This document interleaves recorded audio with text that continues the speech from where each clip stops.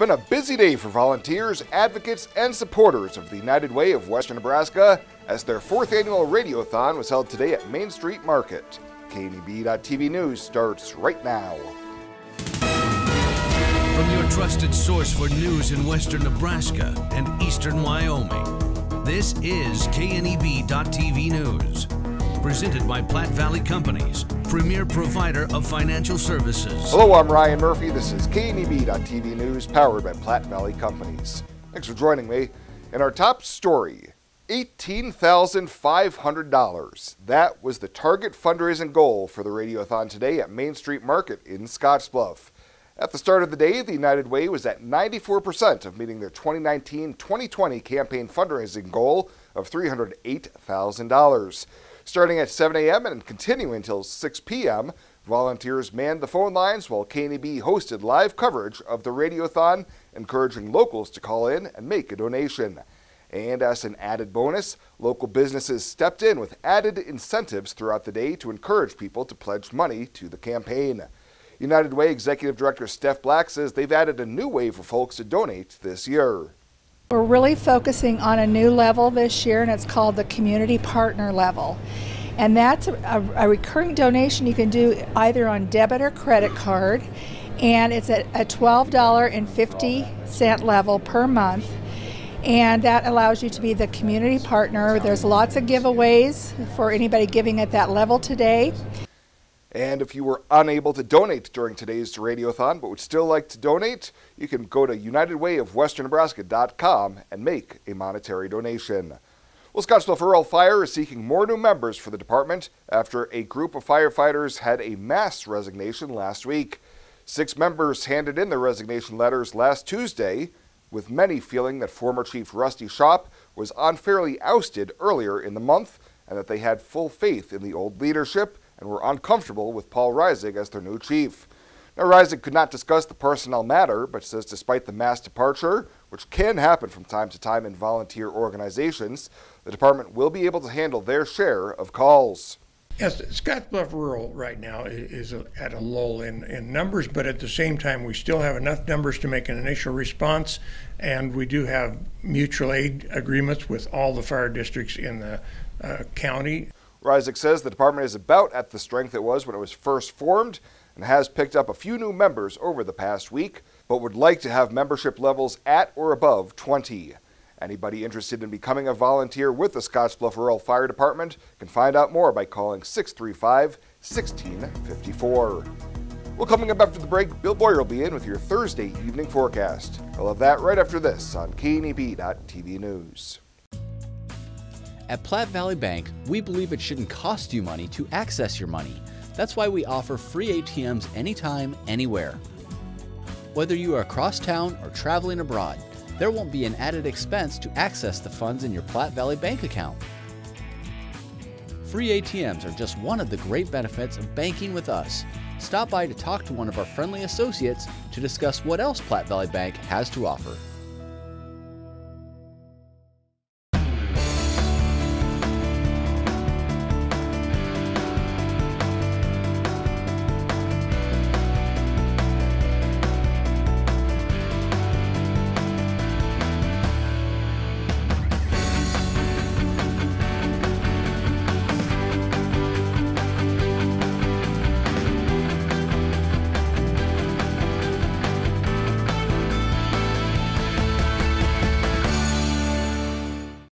At TC & More in Scottsbluff, we have toys and puzzles for your children, or they make a great gift.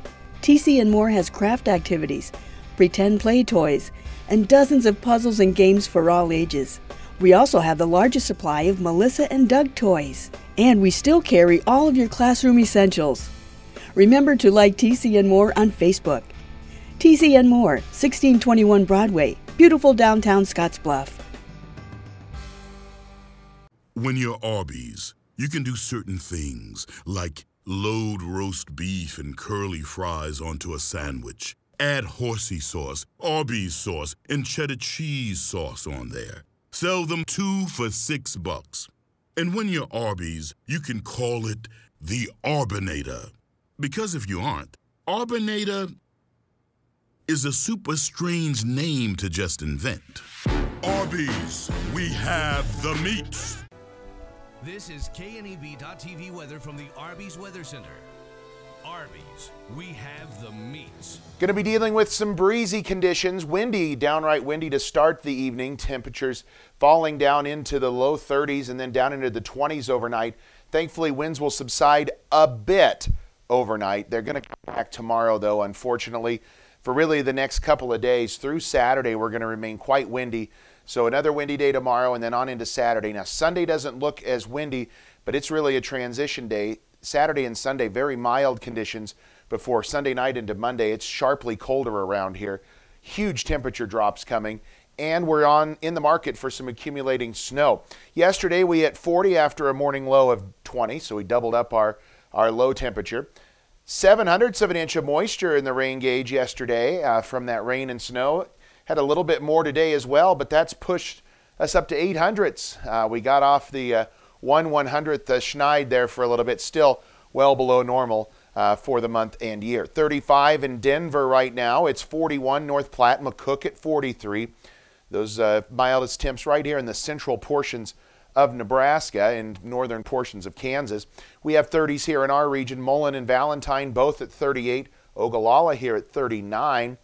Oshkosh also at 38 right now. 30 in Lusk and 29 in Cheyenne, which in itself wouldn't be too bad, but look at these winds still howling out here.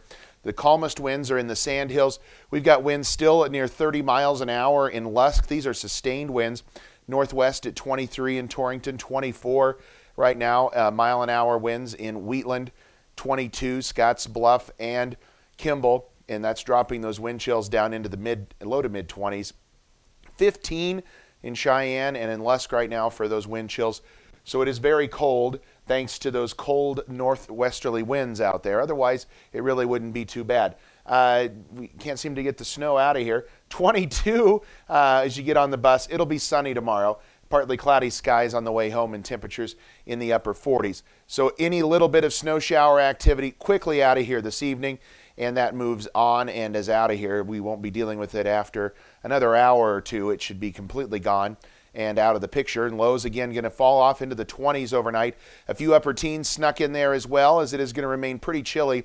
Tomorrow we're going to be dealing with sunshine. We're not going to have another frontal system push through here, so not going to be dealing with another day of some off and on snow showers like we've had the last couple of days. Still going to be windy though, and we're going to be dealing with temperatures that'll be a little warmer tomorrow than what they were today, but going to be tempered, and thanks in part to those strong winds. But we could approach 50 in a few areas, maybe even above 50 in a couple of them. Snowfall tonight, very light with any of the snow activity that's coming through tonight. Now, we're looking at a longer range solution of some possible snow. I'll show you a couple of different forecast model outlooks here.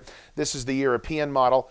Light snow out onto the plains and into portions of Nebraska, with the heaviest snows confined into northern portions of Wyoming. Now the GFS model pushes that moderate snow a little further out onto the plains with the storm system. This is mainly going to be starting Sunday night, but especially Monday and into early Tuesday morning when we're going to be dealing with this accumulating snow. So still several days away, but something we're going to keep an eye on with this snowfall coming in possibly to begin the work week next week.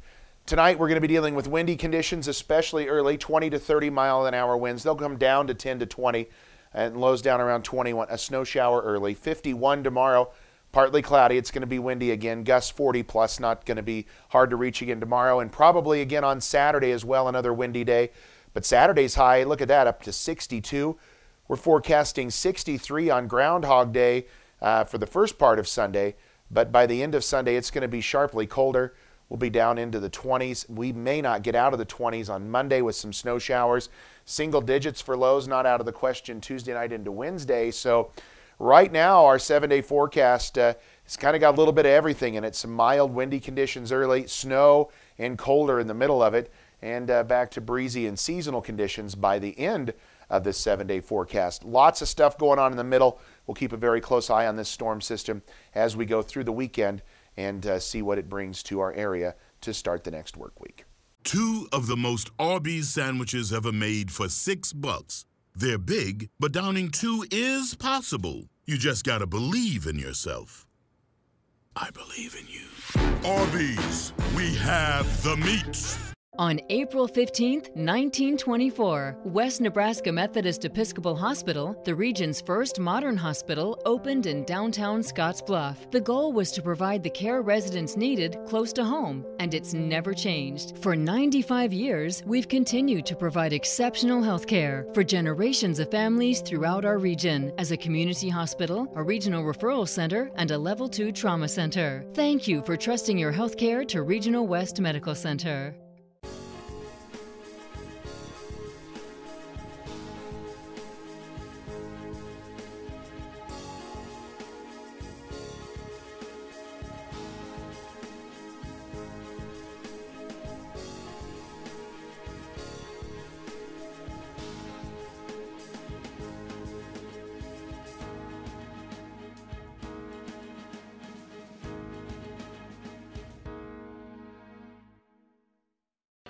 At Elite Physical Therapy, we provide preventative and rehabilitative treatments that maximize function and promote well-being for patients of all ages.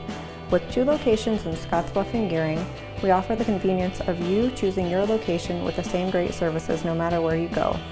Stop into one of our locations today, in Scottsbluff at 214 West 27th Street or in Gearing at 10th and M Street, and see what Elite Physical Therapy can do for you.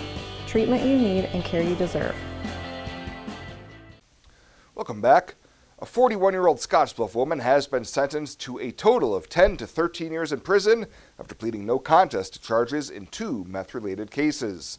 Priscilla Camacho, also known as Priscilla Droppelman, was sentenced yesterday to a prison term of 8 to 10 years with a mandatory minimum of 5 years for her conviction on a charge of possession of methamphetamine between 28 and 139 grams. She was one of 5 arrested following a Wing Drug Task Force bust at a Scottsbluff motel last August. She was also sentenced in a separate case to a consecutive 2 to 3 year prison term for a conviction of distribution of an exceptionally hazardous substance. That was in connection to a wing controlled by in October of 2018. Well, the Carpenter Center Board of Directors announced today that they have hired Matt Carpenter as their new director. Carpenter will be responsible for the overall operations of the center, financial planning and management, recreation and educational programs, and community engagement. Carpenter brings 20 years of marketing, finance, and entrepreneurial experience within several industries, along with a strong grasp on business management. Originally from Scottsbluff, he moved his family back to the area to provide his children with the same opportunities he had growing up. Now, while his name may suggest being a relative of Terry and Hazeldean Carpenter, it is merely a coincidence. And preliminary numbers show a sharp increase in Wyoming traffic deaths in 2019. The 147 people killed on roads in 2019 was up by 36 compared to 2018 numbers, and the most since 2015. The Wyoming Department of Transportation has not yet analyzed its numbers for 2019, but Department spokesman Jeff Getz tells the Casper Star-Tribune one reason could be more deaths per wreck. He says, generally speaking, most crashes are attributable to driver distraction, alcohol or drug use, and driving too fast for conditions. Wyoming road deaths have largely declined since the early 2000s. Well, straight ahead, Chris Cottrell in with the latest from the Sports Desk. I'll be back with that right after this.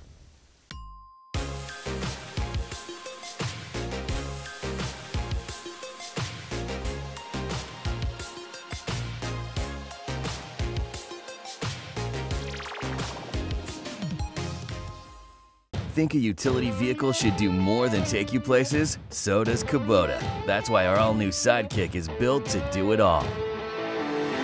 Climb more, tow more, go more. Cross over to more today. Take your Kubota Sidekick home with no money down and 0% financing for 36 months. Your local Kubota dealer is Sandberg Implement in Gearing. You said yes.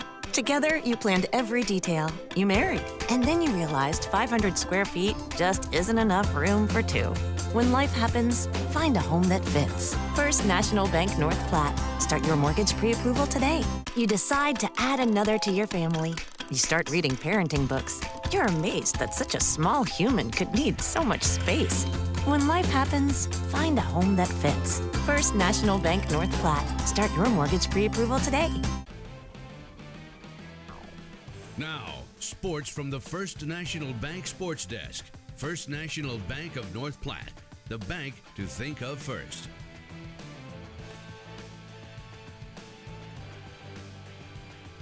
Another athlete ready to compete at the collegiate level, and another big weekend of basketball here on the network. We dive into sports today with a stop earlier this week over at Gering High School, where a member of the Seacats swimming team was ready to make it official. Gering senior Haley Rickey will head out of state to go to school and swim at Grinnell College in Iowa. They tell you that when you find your school, you know, and we went to go visit Grinnell. I had talked with the coach beforehand, and after touring the campus and sitting down with Coach Hurley, I kind of just had this feeling that Grinnell was where I belonged. Rickey says being a Seacat's been big for her, and her head coach is glad to have gotten to see her progress to this point. Being a Seacat has been really great. Coach John knows that I've really struggled with being mentally positive in the pool and keeping that positivity throughout the season. But, you know, my 4 years have been, I'd say they've been pretty great. I went out really strong my freshman, sophomore year. I took a break my junior year, and I'm back competing, and I'm not quite where I was, but I'm getting there. So she did take a year off, and we've sat and had many talks on working about the mental game, and she's really come a long ways. It's fun to see her come back and compete, especially having a year off. I'm so excited for her to extend her career in swimming, and she's going to be a big asset to Grinnell. This year for the Seacats has been challenging, as they are without a home pool to hold meets. They traveled to McCook and won a pair of first places, the girls and boys did this past weekend. And Rickey says adopting that road warrior mentality has made everyone a little more mentally tough. One thing we talked about at the beginning of season was we are the team without a home. And we're very thankful that the Y has given us, you know, the chance to swim at their pool and have the program continue. And, you know, no matter where we seem to swim, like, we do very well. Even if it's not the best pool, it's not the right temperature, we still come through and we still perform our best. Rickey says she does the dirty work, handling some of the more grueling races on the schedule. I've always been a distance swimmer, so I love swimming those long events that everybody hates. And when I get to college, there's no really telling what I'll swim. I'm hoping I get to swim the same events, maybe throw in a mile here and there. Gering senior and Seacat competitor Haley Rickey signed earlier this week with Grinnell College in Iowa. She becomes the second Gering swimmer to earn a college scholarship this year, joining Alana Becker, who signed with Nebraska Omaha. The Seacats in action this weekend. They're a long ways from home, again at Omaha West Side on Friday and Saturday. Plenty of high school basketball on tap over the next 3 nights. Senior night at Gering tonight as the Bulldogs take on the Baird Tigers. TV and radio tomorrow for Gering hosting Alliance. Scottsbluff, they've got games against Rapid City schools on tap. Home tomorrow night for Central, and then an early departure on Saturday afternoon with start times at Stevens that day at 2 and 3:30. And the lone games of the weekend for the WNCC Cougars. They'll be at home tomorrow night to take on Otero Junior College. Both teams coming off wins on Tuesday against Trinidad State. The women have won 17 straight now. As for the WNCC men, 3-2, their South Subregion record. Chuck Schwartz will have the games from Cougar Palace tomorrow night on KOZY. That is the latest today from right here at the First National Bank Sports Desk. I'm Chris Cottrell. Ryan's back with an update with the community calendar right after this on KNEB.TV. Sometimes events in life are planned. Others, a happy surprise. No matter what life change you're navigating, whether you're getting married or just want a bigger yard for your pup, find a home that fits. First National Bank North Platte. Start your mortgage pre-approval today.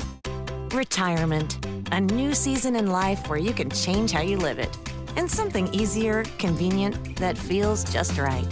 When it's time, find a home that fits. First National Bank North Platte. Start your mortgage pre-approval today.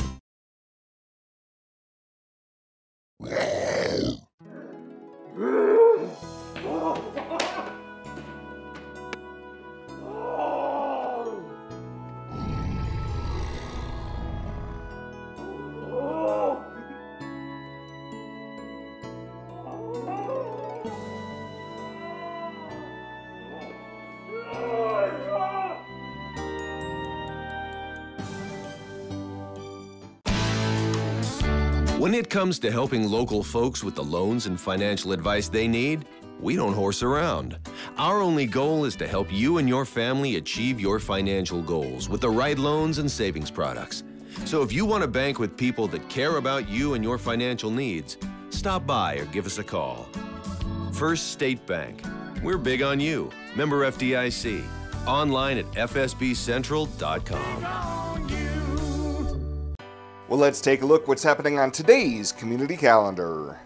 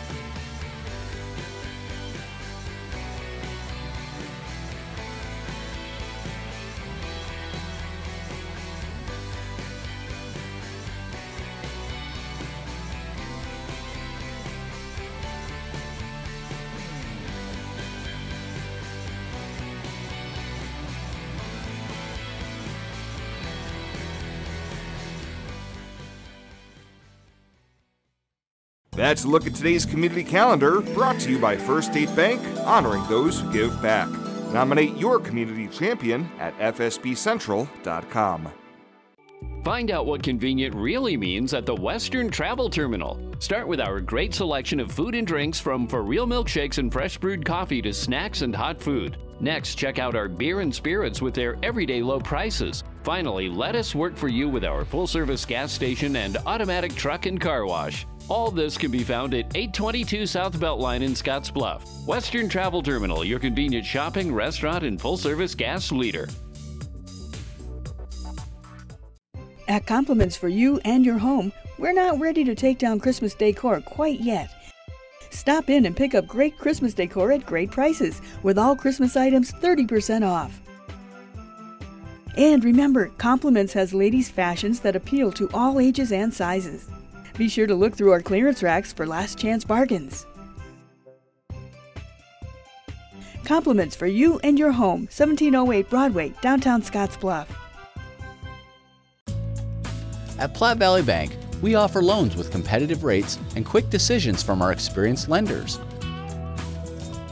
Our team works hard to get to know you and your business.